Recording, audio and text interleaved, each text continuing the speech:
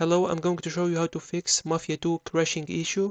So all you have to do is to go to the Windows taskbar, click on this upside arrow. If you do find the Steam launcher that you have Mafia 2 on running in the background, right click on it and select exit Steam. After that, go to the search and type in NVIDIA. Select this NVIDIA app displaying right here. Once done, go to the drivers in the left menu and select the install button appearing to the right. Select the settings gear icon. After that, make sure to turn off the NVIDIA overlay like this. Close this. Go to the Windows icon. After that, click and search for settings. Now you'll be redirected to the home page. So go to the Windows updates. After that, make sure to download any failed or pending updates you will find. Make sure to do that to prevent any issue happening. Now close this. For the next step, you should open the Steam launcher. Go to the Steam logo in the top left corner and go to settings. Go straight to the in-game. Make sure to switch off the Steam overlay while in-game. Now go to storage. After that, make sure to select the right drive that you have Mafia on. Select these three dots and select repair library. Once done, go to downloads and make sure to select clear cache. After that, click on confirm. Now all you have to do is to go to the view option and select library. From here you need to browse through your games and find the Mafia 2 game that you need. The game must be installed in order for this to work, so once you select it, select this gear manage option right here. After that, go and click on properties. Make sure to type in -dx11 in the launch options command. After that, go to install files and select verify integrity of game files. Just wait for the process to finish, and now the missing files and corrupted files should be automatically restored safely without any problem, without the need to install the game from the start. You can close all of this. Make sure to restart your computer before relaunching the game again, and that's it.